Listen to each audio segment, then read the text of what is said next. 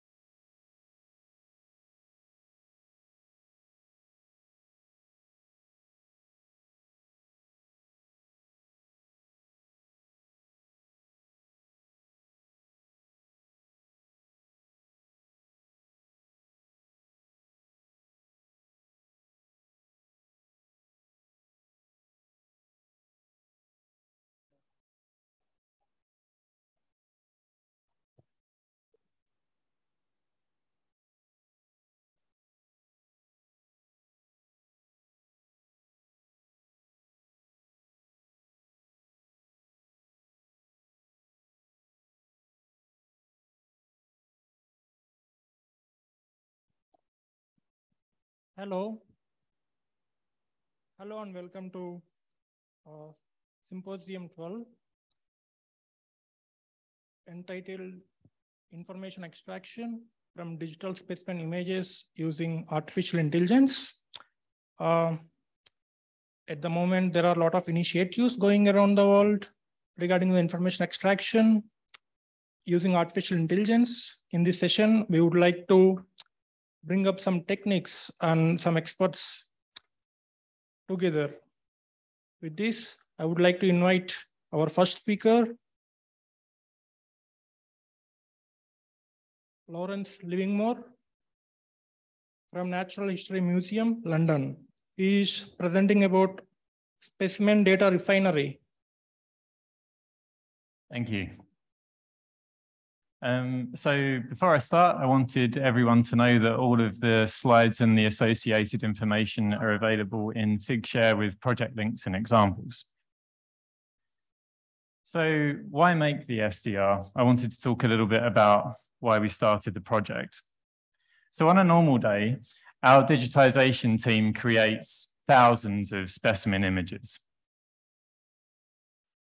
And these are used to capture minimal data in a semi-automated way. What the specimen is, where it's physically stored, along with a unique identifier. Sometimes we also capture additional information if it's cheap and relatively easy to do so. But that still leaves a whole lot of other potential data that we would want to capture. And this is usually done subsequently, usually through manual transcription and manual georeferencing.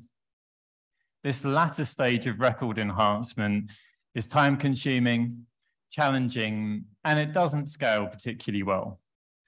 And for some of the types of data that we should be considering and recording, we should be thinking about provenance and methodology a bit more carefully and consistently. So a solution we proposed as part of the synthesis project many years ago now, it feels, was using a workflow and fair digital object-based approach, which is similar to what Disco is proposing now. And a few of you have seen workflows already in this symposium, and it's been great to see a few examples of Galaxy, but essentially a workflow is a series of tools or actions that operate on a data set that run in sequence as a batch operation. So you've got tool A, B, C, D, and everything kind of runs through it.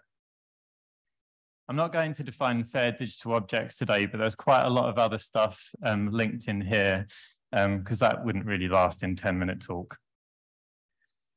But why use workflows? Well, They abstract things, so your users are shielded from the complexity if they don't need or want to see it.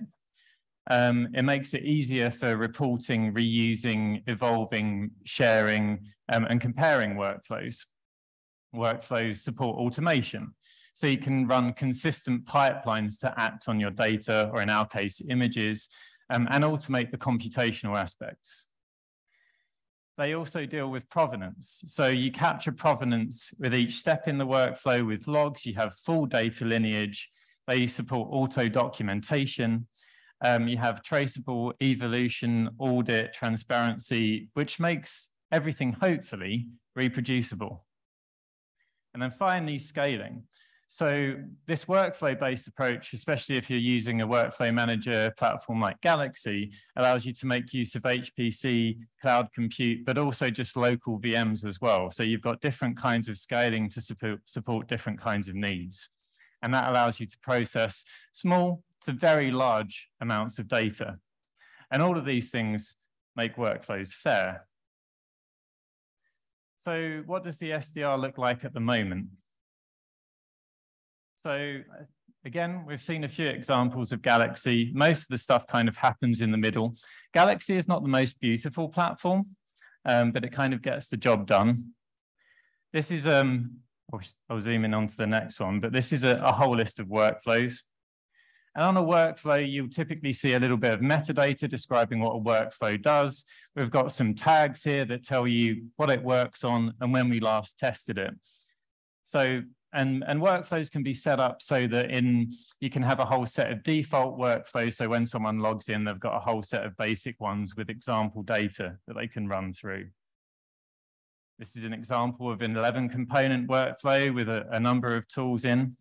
And it's worth noting that this kind of thing is relatively drag and drop, kind of like Yahoo pipes, if any of you remember that.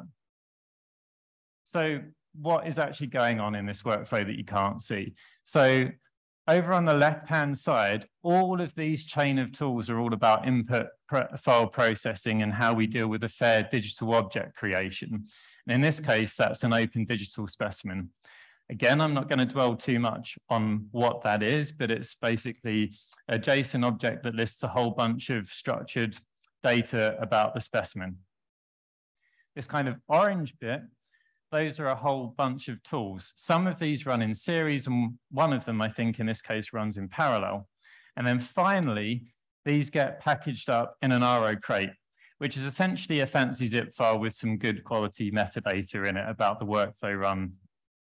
The interesting thing about this is quite easy to swap out this section and reconnect stuff. So you've got the kind of creation, processing, and the output bit. There's a kind of standalone reusable elements. So I thought I'd talk a little bit about the overall technical approach. So we've tried to stick with open source tools as much as possible. And contemporary approaches. So I've already mentioned Galaxy, which is the platform that everything is running on. Workflows can be deposited in Workflow Hub, which is a registry for workflows, so you can save your workflows and get identifiers for those. I'm going to talk a little bit more about these two sections in the middle, so how we're handling deployment, and a little bit about the tooling as well. There is a separate talk that is going to happen in a symposium very soon about fair digital objects and RO Crate. There's a lot of stuff online if you're curious about that. So Ansible. This is a way of essentially how we handle deployment onto servers of both the Galaxy platform and the SDR specific components. What you really need to focus on is these kind of bits at the bottom, but for developers, this is really useful. It allows you to formalize all of the processes, the system administration, and allow different sysadmins to kind of share, record, and describe the actions that they're performing to basically set up a server. And since these processes are all formalized, automation for this whole process becomes possible. So you're essentially using scripts, playbooks in Ansible speak to get this done. And these can apply to different systems that need to be managed. So it means that we can set up an instance of the SDR at the University of Manchester and in London, and hopefully our colleagues at Naturalis can set it up. And if you guys wanted to set it up locally to run some of the examples, it would be easy for you to do too. So it's kind of like a best practice approach to what would otherwise be manual server management. So how are we doing? This is a selection of images from our segmentation tool. It's a bit of a mixed bag, but this is still relatively early days for the model that we trained manually on about 200 examples. So you can see there's a fair bit of underfitting on some of these. Our model didn't see too many examples on that. And it's a pattern that I've seen in Lepidoptera before, where you've got interesting wing patterns and they're picked up as like false positives on barcodes and things like that. Pretty confident that we can fix that with a bit of retraining. But it's done reasonably well on that kind of second row, which is a bit more typical for what we trained it on. The next bit, text lines. So again, I'd say a similar-ish pattern. So if you look at the kind of second rows and stuff, it's done okay-ish, but it could do with a bit more training to increase the accuracy. Now, I'm not going to talk about this bit too much because my colleague Ben is going to talk about text analysis. But this was, I'd say, an atypical example, actually. It was just the first one in my random sample. It just happens to have a lot of text.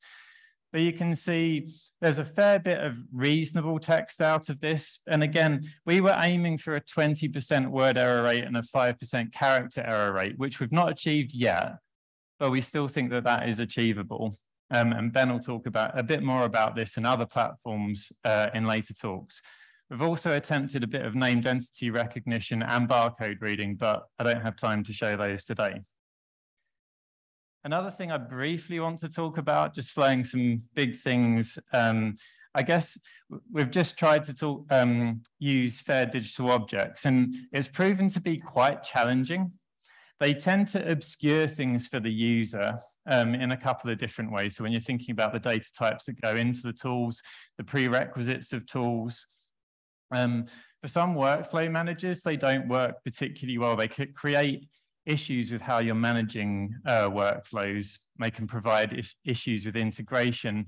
And they also make debugging challenging because if you need to feed through a whole sequence of things in and you have to feed it through with that particular object, it's tricky. So we're at a kind of closed beta stage. If anyone wants to try, we can set you up so you can have a play with the SDR, but we're hoping to have a few more kind of public instances soon. We're focusing on testing HPC deployment, model refinement, wider user testing, documentation, and making recommendations for next steps. I'd say, just for conclusion, having more image metadata and training data would be really helpful. I think the workflow approach is promising, but we need a bit more model refinement and more tools to make this more broadly useful to you guys. I think it's interesting to see a few more examples of Galaxy being used at this conference. So are we seeing Galaxy convergence? And something that's been worrying me is like, how do we get to achieve usable innovation? So these are all kind of really cool things and cool ideas, but how do we get these nicely structured files and flatten them so we get into our collection management systems, for example? So yeah. But anyway, those are kind of the things that are playing on my mind. I'd like to thank my synth partners, especially technical partners at University of Manchester and TechVia. Thank you for listening.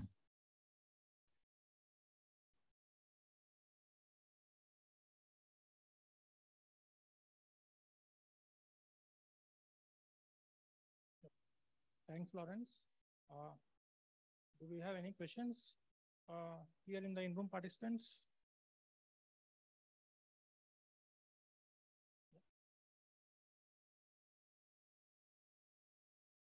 How does Galaxy handle the vast volumes? Because images are big things, and also the data too. We've not had any issues so far. Some of the tools struggle with bigger files. So running TIFFs wouldn't make sense. We've mostly been doing most of the operations on JPEGs, but it's not been an issue so far. We've more had issues with compute, with how we've Dockerized everything and spinning up a Docker container every time we want to run a tool. That's computationally inefficient and quite heavy. So the containerized approach has been more of an issue than processing images, really. So we're just thinking about how we might want to modify the tools to be a bit more Galaxy-esque. But yeah, it's not been an issue so far. Okay, how are you doing?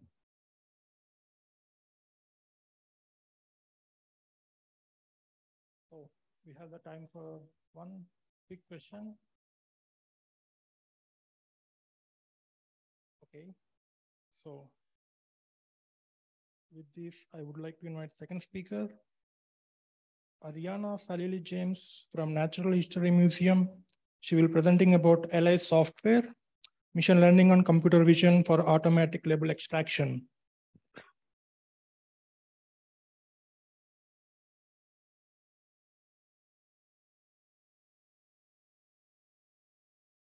Hello, can you hear me? Okay, awesome. So today I'm going to be talking about Alice software and how we're going to use machine learning and computer vision to extract label information from them. Before I start, this is a bit of a different talk. I come from a maths background, so I suppose it's a bit of a mathsy-ish talk, but with not much maths. I come from an applied geometry background, and my supervisor always said, your slides should just have fun shapes on them and figures. So that's what you're going to get. Okay, so the questions are, what, why, and how? What are we doing? So let's start with that one. What is Alice? Alice stands for Angled Label Image Capture Equipment. So essentially it's this machine, think of it as a machine. You've got cameras angled at different places, and you put your pin specimen inside. So there'll be 4 angles here, and there'll be 4 cameras here. There'll be a camera at the top, and then a camera at the front as well. But we only care about the 4 here. We don't care about the lateral or dorsal view of the specimen, because all I care about is the labels. Other people might care about other stuff. Okay, and the aim is when you take photos with Alice and you get your bunch of photos, can we automatically get those labels out? And can we transcribe what's on those labels? Which might sound easy, but sometimes specimens cover the labels, sometimes pins cover the labels, sometimes you get the biggest wings ever or really bendy labels, so it can be rather tricky. Okay, why are we doing this? We want to speed up the digitization process, otherwise it's going to take forever to do this. The other thing is we want to help the digitizers, so because right now they have to go through the 4 different images of the labels and try and put them together. Can we find a way of merging the labels so they don't have to do this? And also we just want to learn about cool machine learning. Where else can we apply ML? Where else can we apply maths and things like that? Okay, how are we going to do this? So this is the recipe. So the first step will be label finding. So you've got your 4 images. Can we locate those labels on the images? Oh, okay. Then we want to merge the labels together. And lastly, we want to transcribe the labels. I'm going to focus on the first 2 because we're going to keep transcription separate in our system. Okay, so this is step 1. So step 1, that's what Alice does. That's not me. We look at the 4 photos. So again, we're ignoring the lateral and dorsal view of the specimen. Step 2, this is where machine learning comes in. So we want to use a convolutional neural network, which I won't talk about, but I won't talk about, but I've added a link to the CNN that we're actually using. And the way that works is, sorry, I have small ears. Okay, perfect, thank you. Hello? Oh.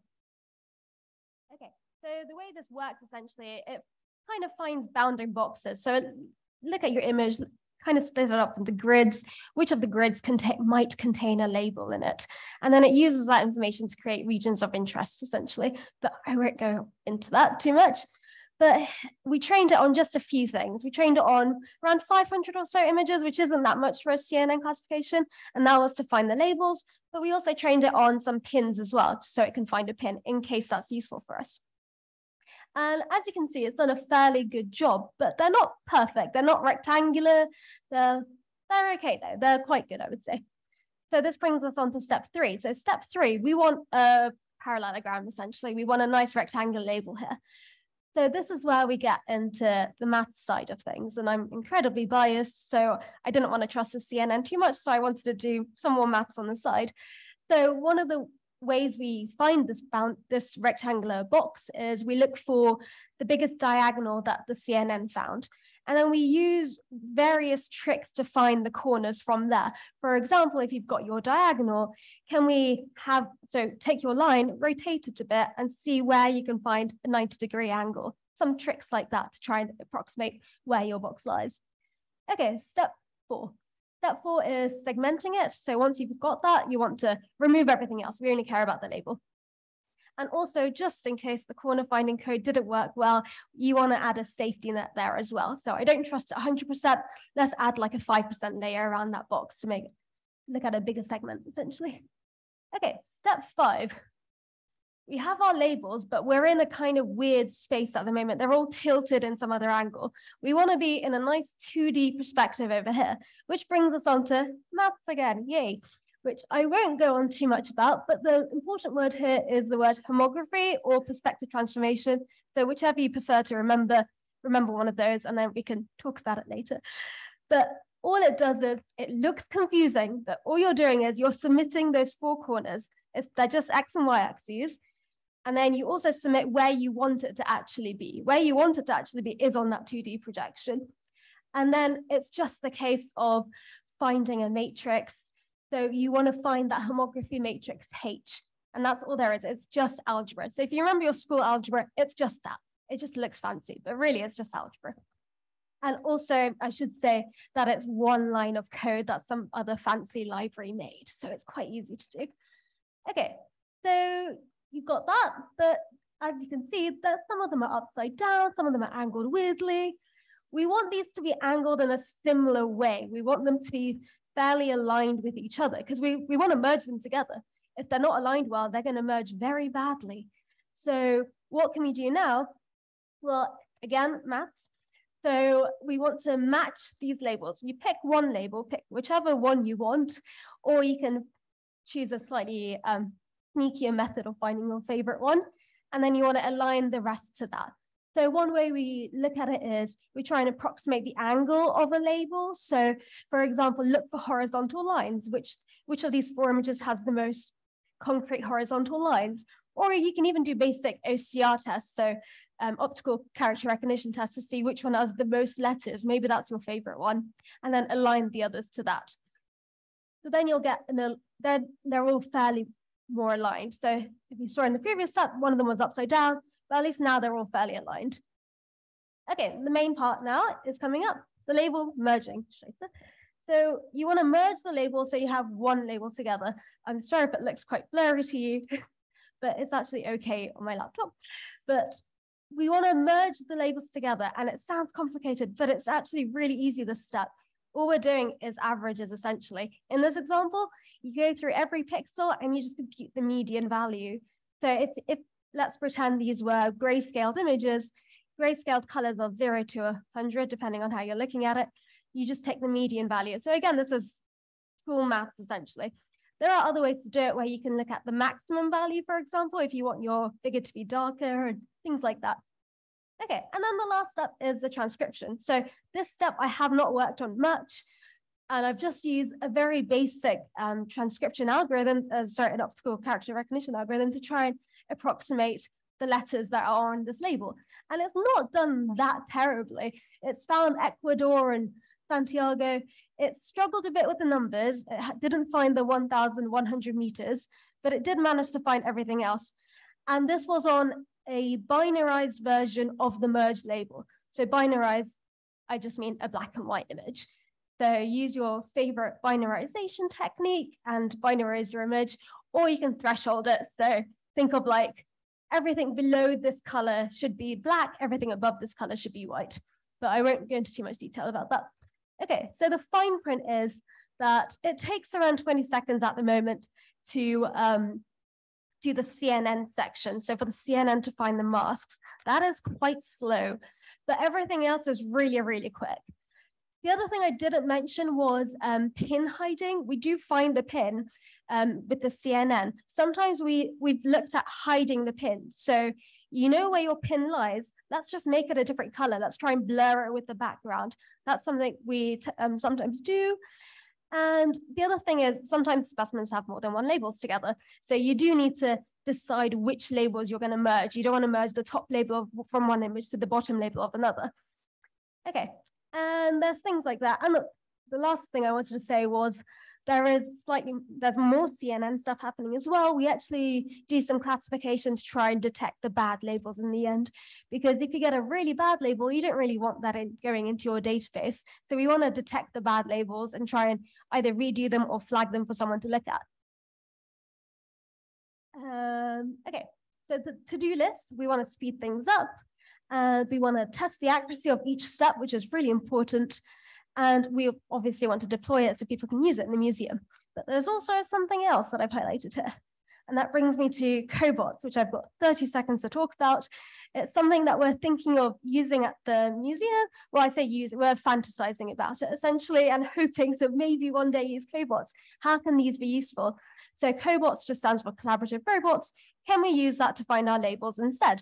So what we were thinking, which I made with the Ubuntu version of Paint, so I do apologize, but we were thinking, how about having a robot arm with a camera on it? So the camera can locate a label, zoom into it, and then automatically read it, which I made sound easy, which is ridiculously tricky, as I'm sure you all know. That's one thing we want to start looking at. And yeah, that's it. Thank you. And I have to take questions anytime. But yeah, thank you.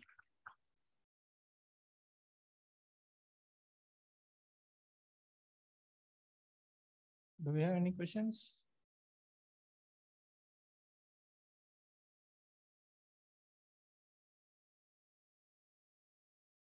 Hi there, Toivo here. Do you use any synthetic data to train your AI? Well, currently I'm just using, what do you mean by synthetic data? Like with some procedural Blender-proc algorithm, you can like mix and match images, like twist and change the colors. No, we're not using anything like that. I was just using the images that we've already got from Alice so far. That's all I've used at the moment. But it could be something to look at, especially when we want to do the bad label detection and we need more data. Synthetic data is might be something that we'll look into using. Talk to you later.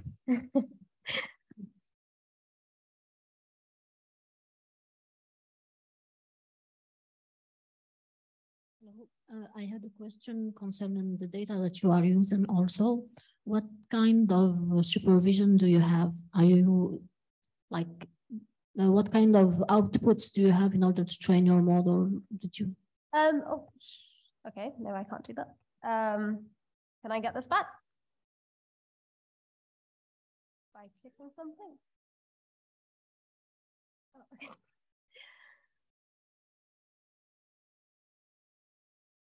Okay, so the training data is, are you asking about the training side? Yeah. Yeah, so the training data will just be these 4 images for every specimen.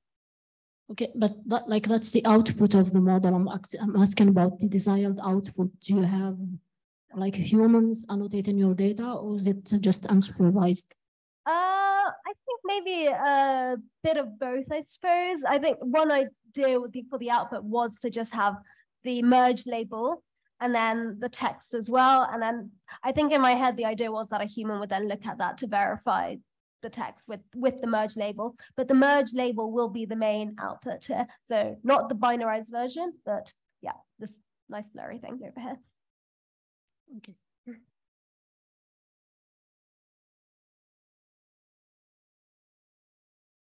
there is any further questions, please post in the Slack channel. So thanks, Ariana. And it's time we move to next presenter, Ben Scott. He is from Natural History Museum and presenting about Cloud AI, a comparison of specimen image data extraction process. And he's presenting virtually. Yeah, thank you very much. I will just share my screen.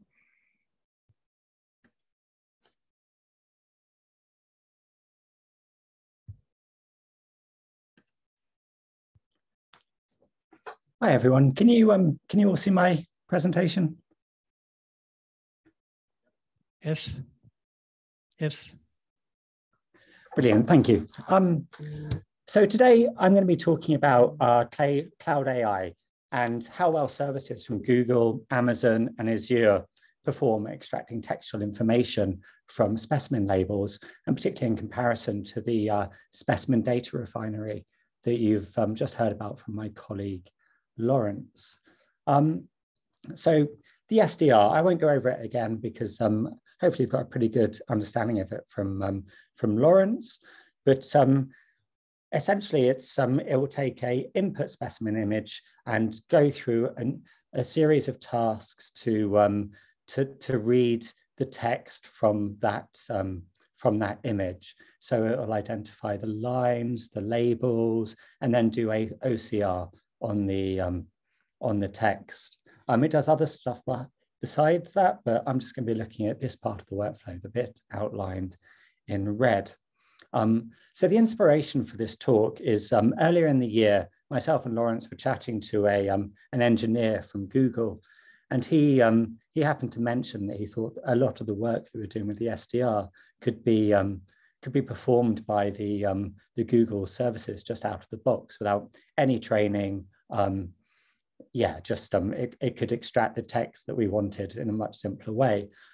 We were both a bit skeptical, knowing how messy our label images are, the text on them, and also we thought it was just an engineer sort of bigging up their products. But what I wanted to do was examine his claim and compare his products with those of Amazon and Azure, who offer similar text from image services.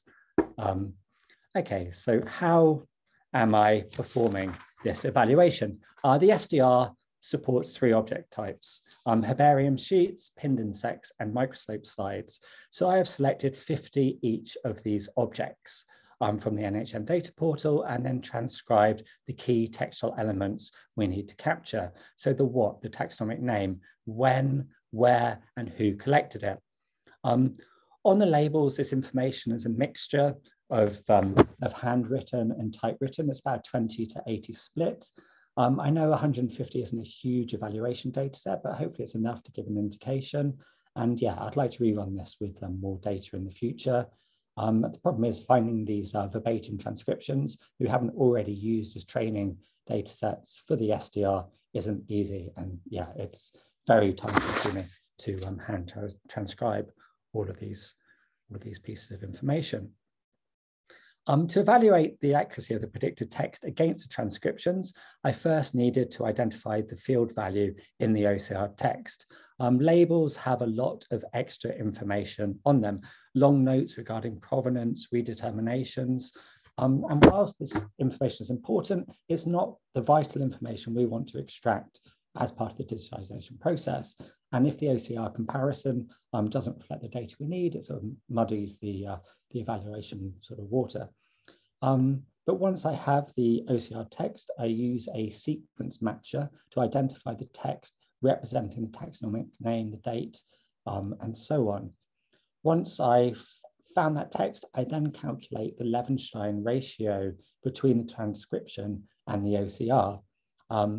So the Levenstein distance is the number of changes needed to transform one word or phrase into another. So adding, subtracting, or replacing letters. The fewer the changes, the better. And then by subtracting and dividing by the word length, we get a nice score out of 100. So that's the Levenstein ratio, and that's the metric you'll see in the following slides. I haven't included other evaluations like pixel accuracy or label segmentation because we're just feeding the images into these services and looking at the text return. So any internal segmentation is happening in the cloud.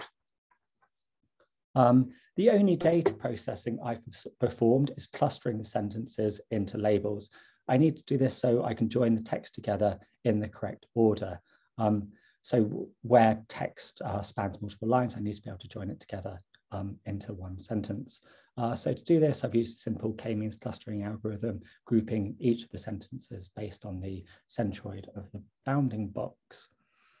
So let's have a look at some results. And first, I'll benchmark the SDR, the specimen data refinery. So it performed, yeah, really well. The median taxonomic ratio was 96. So many of the results are close to that perfect score of 100. Less good for the other properties. Collector median was 81, locality 87, and date 86, and a much wider spread of accuracy. The outliers you can see at the bottom, where the sequence matcher couldn't find any text that was a good fit. So the word was completely lost, but yeah, very few of those. And let's have a look at our first cloud offering, Amazon Oars. They offer a service called Recognition, which reads both printed text and handwriting from images. It's the trickiest service to use. You need to submit the image in one call and then retrieve the JSON results in another. So polling the service until it's been processed. But yeah, it's pretty speedy. So I submitted the same test images and actually getting pretty similar results to the SDR. But yeah, worse performance than the SDR on taxonomic names. Next up, Azure. And they provide an API under their cognitive services computer vision, which is called Read in Stream. And this, again, can be used for handwritten and typewritten text extraction. They have other services for just printed text, which are, yeah, equally as good. And yeah, as you can see here, really quite good results, improving on the accuracy on collector and date. And this one was a bit of a dark horse. Yeah, if you can say something like from Microsoft is a bit of an unknown service, but it wasn't really the first cloud AI provider I would select for something like this. But actually the really impressive results show how important document processing is for text extraction in business services. And it's why so many of these excellent services are now available for us to use. And lastly, our inspiration for this, Google. So this is using the Google's Vision API. And like the others, it's just a web service, but we're running this on the Google Cloud. It's just a few lines of Python code scanning a directory for new files and then feeding through the Vision API. But yeah, as you can see, really, really impressive results. And let's just compare all of them together. Yeah, the SDR, as you can see, is really good for taxonomic data, but yeah, falls down, but on other services, on other units, where Azure and Google, the performance is really superb. Amazon's struggling a little bit, especially with the dates, and I don't think it's struggling with the number values here, but the punctuation included in many of the date fields. So yeah, that's 2 minutes. Yeah. So yeah, really excellent from the Google, the other cloud services. Yeah, the costs, cloud services, really very cheap. Amazon, 1 million images a month is like just over £1,000. Azure, similar price point. Google, £5,000 for 250 images. So really much cheaper than anything we can develop ourselves. So conclusions. What does this mean for the SDR? In some ways, it's excellent news because the SDR is modular, so we can drop in a new service anytime we like. But it does beg the question. I mean, should we just embrace a cloud ecosystem and run all of our workflows on the Google infrastructure? And also, is MLOps a better way of approaching this than workflows themselves built in Galaxy, or can we combine those two approaches? And lastly, what does this mean for our digitalization pipelines in general? As I hope I've demonstrated, cloud services are excellent at extracting accurate textual data from our labels. So really that part of the problem is solved. And that allows us to focus on the next piece of the puzzle. With all that nice OCR text, how do we pull out the correct taxonomic name from all the multiple determinations, disambiguate the collector? And so yeah, with these cloud services, we can now start examining like how do we actually do something useful with that data. Yeah, I'd just like to say thank you for Christina and Lawrence for providing the data, the Galaxy dev team, and our SDR project partners, and some links to the SDR project at the end. Thank you very much. Do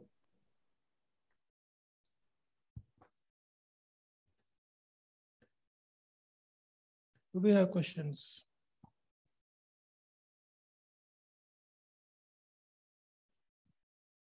Thanks, Ben. That was a really great talk. It's Nikki from Q. Hey. I'm interested to know how often are those models changing? Like, if you were to run this process every couple of months, are they being updated? Are you going to get quite different results?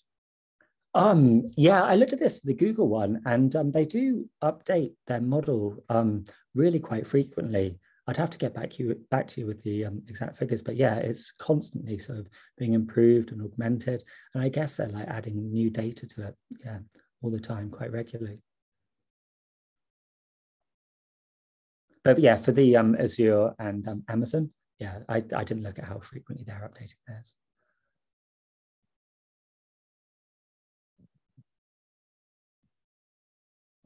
Hi, Ben.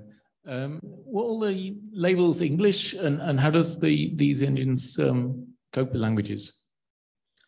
Yes, all English. Yeah, transcribed by me. So yeah, I just focused on the English ones from the Museum's data portal. I haven't tested how they work in other languages. But yeah, something to look at, I think. Oh, Michal here, Michal Torma. I might have an answer to you. We actually just tested recently this Vision API for Russian handwritten text, and it performs surprisingly well from Google API at least. On the herbarium specimens, we tested the same thing. Mine is not really a question, but maybe the idea that this kind of testing might be interesting for natural language processing part, which goes after that. Like once you extract the text itself, then you might need to find out what it is, what you are looking at. And we tested, and we are in process of maybe applying it in practice to use NLP processing API from Google as well to extract the name of the collector and the taxon and the location. It seems to work now. We are still working on that though. So, very interesting. Yeah, that would be my next steps. I'd love to catch up about that with you. So we have a question from online. It's from Nico Granzo. Do you need to tell the system from the label what type of data it is, or it figures on its own? Sorry, could you repeat the question, please? So the question is, do you need to tell the system from the label what type of data it is, or it figures out on its own? Yeah, so I'm just that's part of my evaluation process. Yeah, so it's the cloud services are not figuring out what the data is. That would be, as the previous questioner said, like a downstream NLP and NER process within the cloud.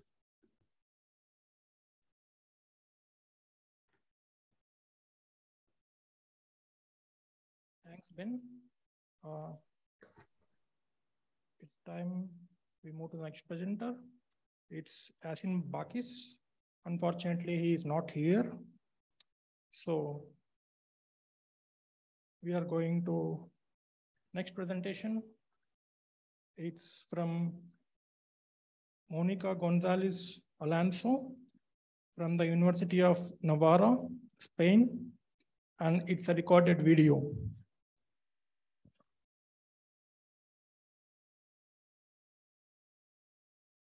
Thank you, Chair. Hi, good afternoon. Good to see you again.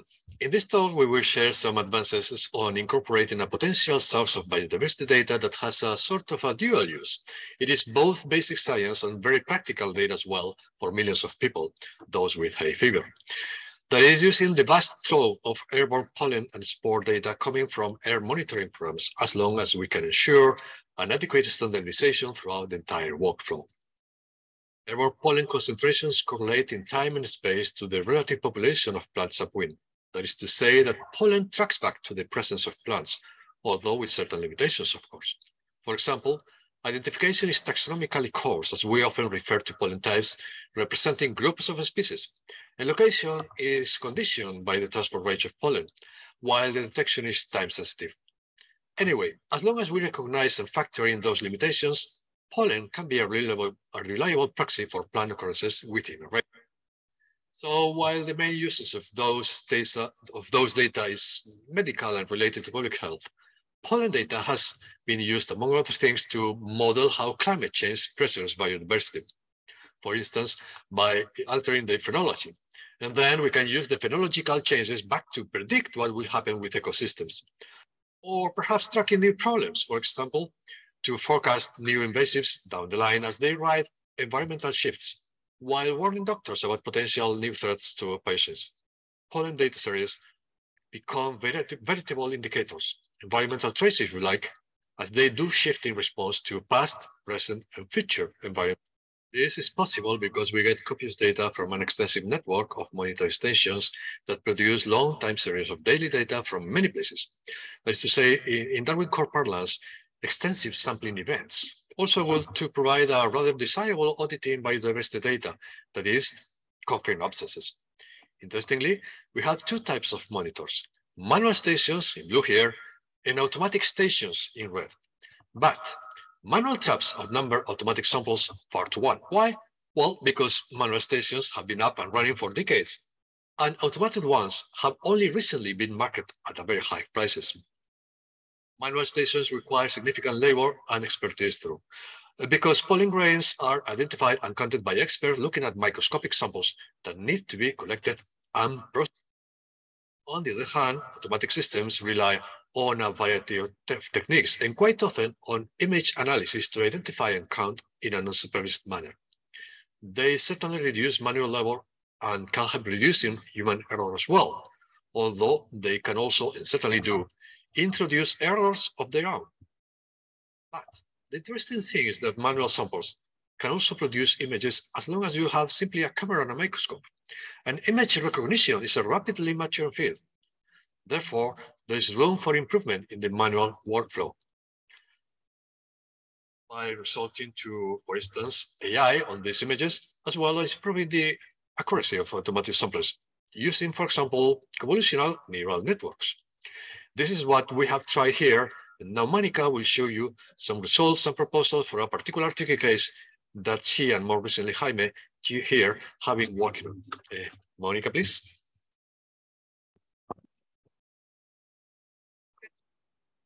Convolutional neural networks have proven to get results in object detection and classification, also in the biological world, with some architectures rather promising judging by use frequency. However, the automation of a species identification, and indeed that of pollen and spores too, presents many challenges. First, the scarcity of training data, which usually requires a tedious manual labeling task that has to be done or validated by experts. Second, the task of separating the object from the background or other objects, that is segmentation. In pollen, real-world images are often less than ideal as compared to training images. For example, debris and air bubbles beset samples collected by traps, as in this. An algorithm can be quite precise with some objects, it can also struggle to classify others. For example, in a study of the performance of the automatic monitor BIA 500, we observed that while it is quite good overall, some taxa are prone to misclassifications. Or in this other case, for the pollen sense image-based trap, when validating the system's automatic data with a collocated reference manual trap during the spring season in Munich, some species had good correlations, while others were, to put it mildly, less than ideal. A possible explanation is the training set, which might be rather localized. And then we come to another challenge. Are algorithms portable? Can they be used in other locations or with images in different conditions?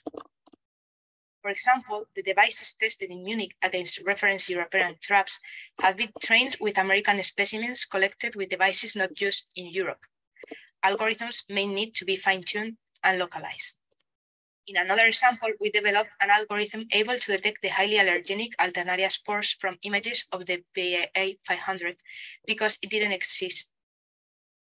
Training images were pre-processed images. While some additional training is still desirable, we got quite good segmentation and recognition results. However, when applying this same algorithm to manual microscopic images, it didn't work well. We then set to develop another CNN for images from manual instruments. We selected 5 allergenic taxa and added a noise class to introduce the debris present on the images. We developed a segmentation step with classical algorithms and then modified the upper layers of a pre-trained BGG16, adding incremental classes. We obtained quite good results with an average F1 score of 0.9 when discriminating 6 classes. However, once again, when running the algorithm on all samples to retrieve occurrences for those classes, we got an excess of false positives. The archive slides had lost much contrast and proved a tough nut to crack for the neural network, and we are considering a specific retraining for the slides. Finally, automation may be challenging in the handling of the produced data and metadata. While monitoring programs are best suited for the sampling event section of the Darwin Core standard, they can spawn an awful load of data. Monitoring devices could, in theory, produce one primary record for each single detection. For example, this taxon has been detected here and at this time, but that quickly becomes impractical and the sample concept is rather more appropriate. More properly, the device's data should be time aggregated, producing one sampling event per each defined time slot. In fact, there is already a project trying to get this sample data up to standard. And we'll also have to deal with the heaps of metadata that can be necessary for the proper functioning of the recognition algorithms. Should they be kept and incorporated into the standards?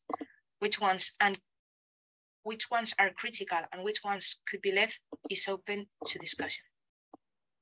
In summary then, standardizing the vast amount of data that polymonitoring produces has to overcome a number of challenges. Defining a standard extension, dealing with the issue of the taxon level, its recognition probability, and the multiple taxon attribution of the spores or pollen, the intrinsic imprecision of the provenance as opposed to the exact location of the sample, a problem not shared by many other sampling events, or the variable timeframes and time spans of the occurrence data. But we believe that all this is eventually necessary to properly tap this vast source of useful data. Finally, we would like to thank the people of our team and also Professor Potters for lending us the equipment. And also thank you, all of you, for listening. And now we are open to questions. Thank you all.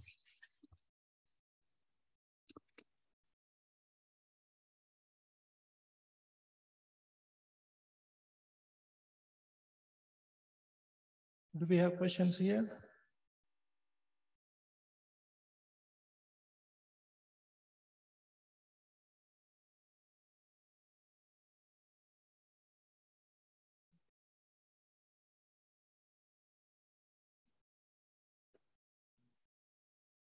Chandra. Okay. Monica, hello. Yeah. So Monica, there is a question for you by Chandra in Slack. So how well are these tools doing across different handwritings? We have images of journals full of handwritten text, and I'm unsure if this can be OCR'd well.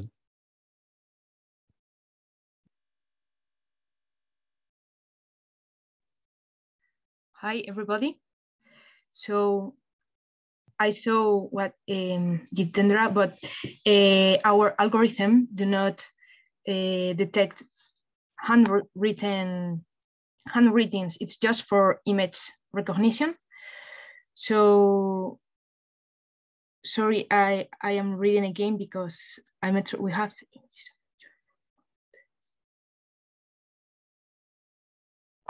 Okay, so I'm not sure if I am understanding the question, but the thing is, if we can get these images from handwritten papers, I would say it's probably that you are able to recognize that.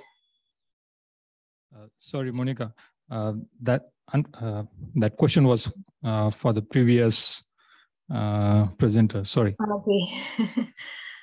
Thank you. Any further questions? Hello.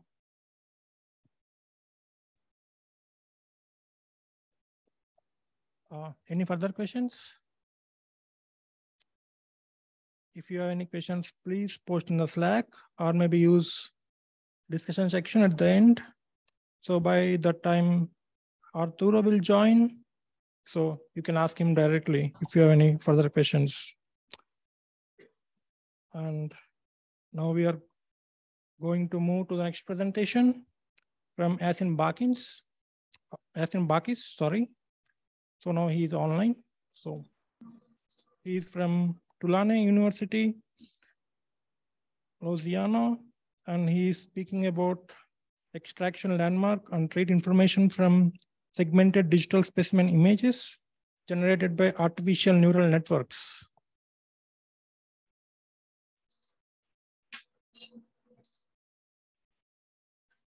Hi everyone, I am Yasin Bakış. I am from Tulane University Biodiversity Research Institute. And today my talk is about a workflow that we are working on currently. And that workflow is about extracting landmarks specifically from fish images. And this study is, we started this study with NSF HDR grant, Biology Guided Neural Networks project. And we are continuing that project with the Imageomics project, which is the continuum of the same project. And we are using biological guidance for the developing machine learning methods. And we are using specifically, our group is using specifically fish images, 2D fish images that are collected from the museums. And in this pipeline, I'm going to mention about this specific ontology guided trait segment extraction, trait extraction workflow.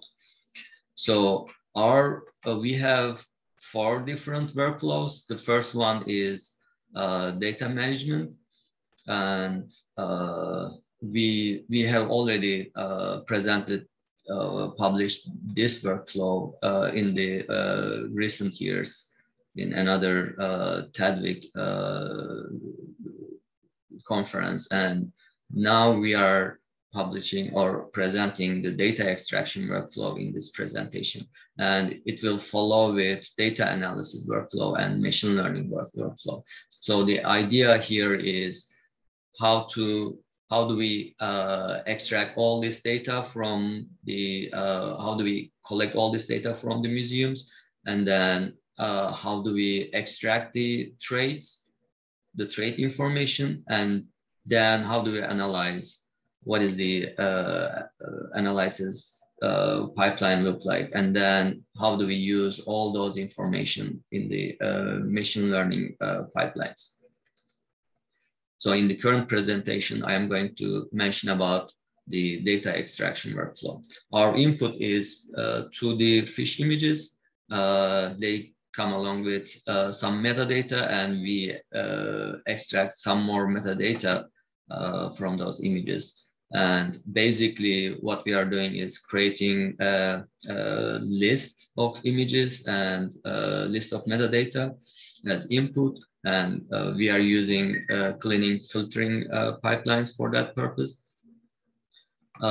We have an image quality metadata that we have generated. I will mention about in the following slides. And we are using all those for creating a list, creating a subset of data, and then we are validating the segmentation images. Segmentation has already been done with another lab, so we are going to use their images.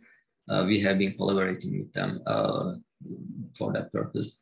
And we are validating all those segmentations by using fish counts, like how many fish or how many specimens are in that data set, because sometimes there are more objects coming from those original images.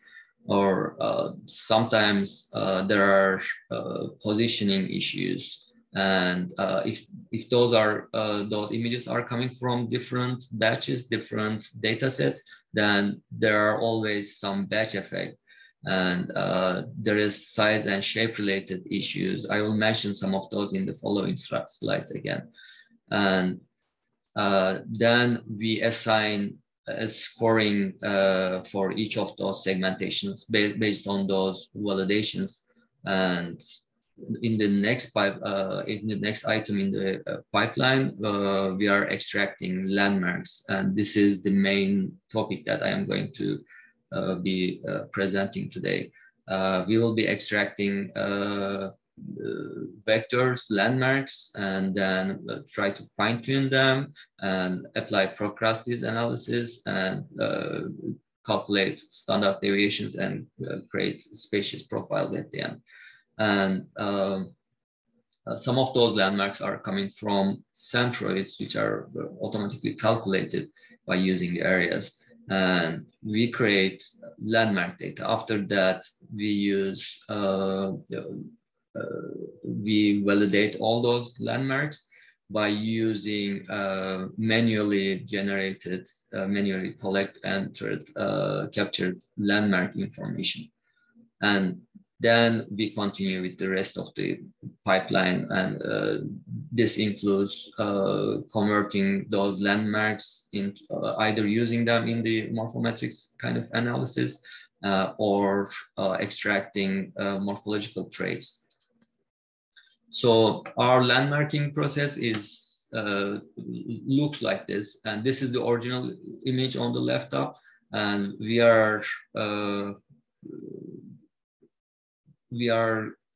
calculating the bounding box in the first case. And then it depends on the number of fishes. It could be, that could be more than one specimens or bounding boxes generated from the same original image. This image comes from the museums, and all have different features. Some of them has labels, some don't. Some of them has scale bars, some doesn't. And Carpatna Lab has been providing us with those bounding boxes and the segmentation images. So from the bounding box, they generated the segmentation images, and we generated the landmarks from those segmentation images. And then we extract all those landmarks as vectors and convert those vectors to measurements by means of lengths, angles, areas, and etc. So we use two image related metadata specifically to fix the, to clean and filter the data sets first, and then validate the segmentation files, and then landmarking. And one of them is image quality metadata, which we have captured manually. We developed an interface to capture those metadata. The second one is automated image metadata, and another lab has created a pipeline to capture this metadata automatically. And our metadata is mostly related to the position and the status or situation of the specimen on the image. And their metadata is mostly about the colors and counts and areas or parameters, those kind of information. So bounding box and segmentation is basically like this. It is a very handy pipeline. Those are the problems in segmentation. So some of those segmented images are has problems. It is sometimes shape related or aspect ratio related issues. Some of them has size related issues, like this one is a juvenile, but it looks like a regular fish in the bounding box image. So sometimes it is file size. the resolution affects it a lot. And we have extracted all those landmarks from the literature, and this is our list of 35 landmarks. And those are centromere-based landmarks. They are basically the central location of the things of all of the body parts. And those are the ontological or anatomical landmarks that we were able to extract. We basically use the locations, like what is the leftmost part of the body, or what is the topmost part of the eye, those kind of things. And then we were able to extract 22 out of those 35 landmarks, and we created a list of a file, CSV file, and after that we turned them into traits. So mainly the problems with the landmarks are they may not be in the location that they were expected to be. Like in this one, this is the eye. Comparing to centroid, the topmost part of the topmost pixel segment is not on the same location. Similarly, sometimes like centromere is not in the right position. So that's all. Thank you.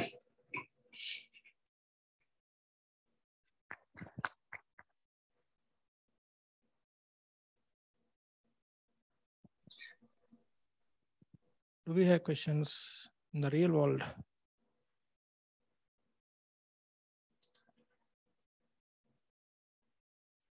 How about the virtual world? Do we have nothing? Okay, interesting.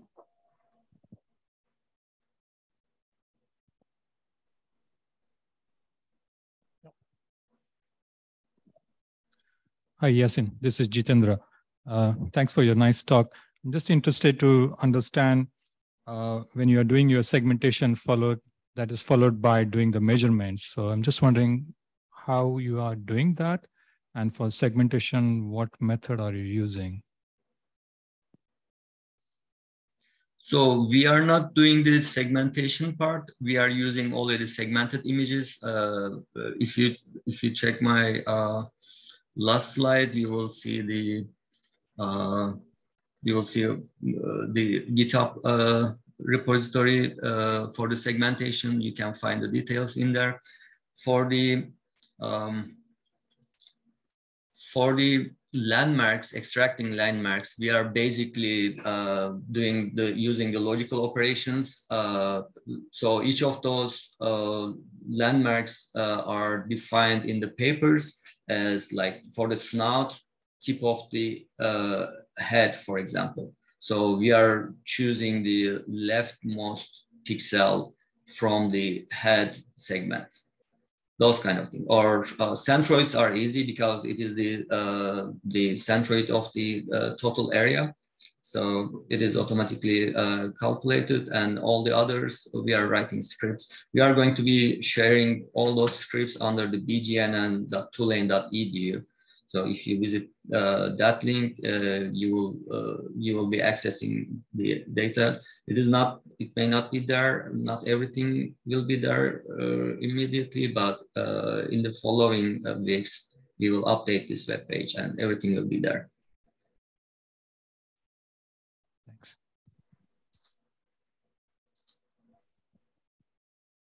Any further questions?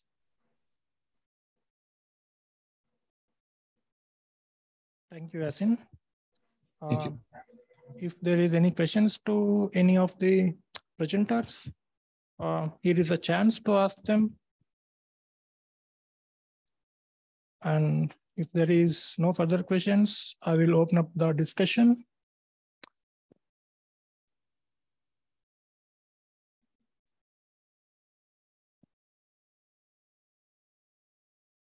I was going to wrap up, if that's okay. So, yeah, I mean, I think every year we have a TADRIG, and every year machine learning gets a bit closer to where we really want it to be. and great to see things put into workflows. It's great to see real live applications of things and some very accurate machine learning, which I'm sure will improve next time we come back to it, Tadwi. Thank you to all the speakers today. Thank you, Vamsi and Jitendra, for moderating. And I think it's dinner time, isn't it? Thank you, everybody.